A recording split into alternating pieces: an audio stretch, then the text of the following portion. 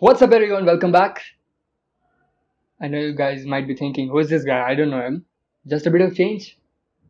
Doesn't matter, I guess. Okay, so most of you guys had complaints about the audio for one video I uploaded, that is how to control your Raspberry Pi from Android and use it as a monitor. So I remade it from scratch. Also, pardon me for taking so long. I was really busy with some projects. So without making a further ado, let's get into it.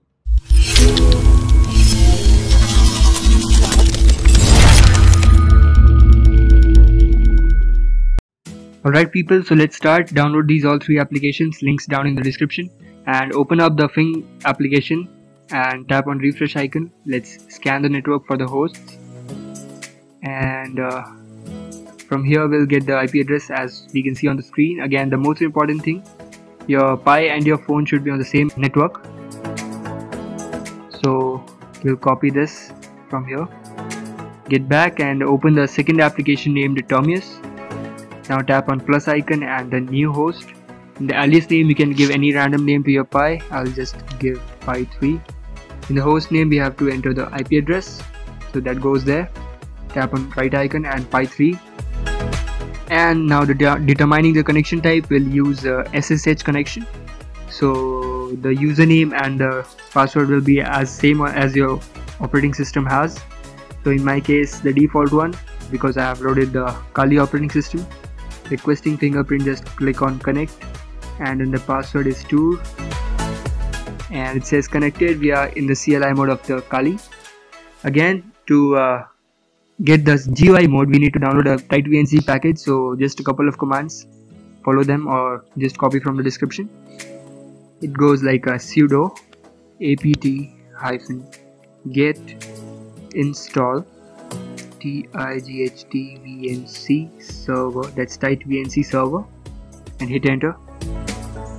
This will just download it and get your system ready. So it's done. Now we'll enter the SU mode because sometimes it causes error, so it's better to be in SU mode. Again, now we'll check the file, so just write down TightVNC server. So that's now up and running. So now we need to create a shell file. Just type in nano and just 2 lines of code. We'll write down. You can just copy it from the description. That goes like hash. That's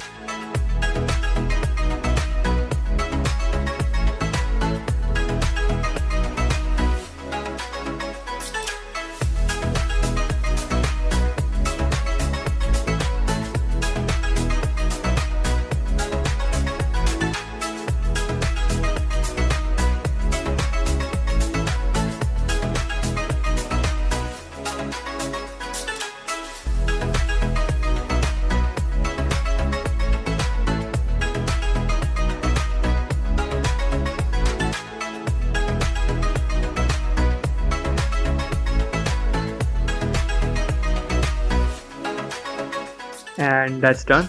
So just press Ctrl and O and give a name to your file. I'll just write vnc.sh and hit enter. That says 02 lines. We are done. Just get out pressing Ctrl and X. So now we need to make that file executable. So just type in sudo and chmod, that's change mode, plus X and the file name, which was vnc.sh, and hit enter. So that's done. Pretty much thing has happened right here. So just get back here and open up the third application named VNC Viewer now, the last application.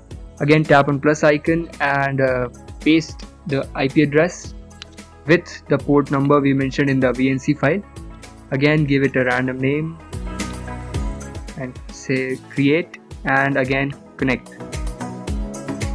It says an encrypted connection, so no problem. Tap on OK, and the password will be entered same as the password which was used by you while installing the TightVNC package. First time you'll run the TightVNC package, it will prompt you for a password, so just mention the same password there. I think I wrote it 1 2 3 4 5 6 and just hit on continue then, and we are right here. Kali desktop game right in front of us. GUI is there. We can access each and every applications from here. We can access the terminal. We can do pretty much anything we can do on the live system in front of the screen. So that was it. Make sure you leave your comments down below if you're facing any problems, and also check out my links to my website, my Facebook page or Instagram if you want to have a glance on all the links they mentioned down below, and I'll see you in the next one.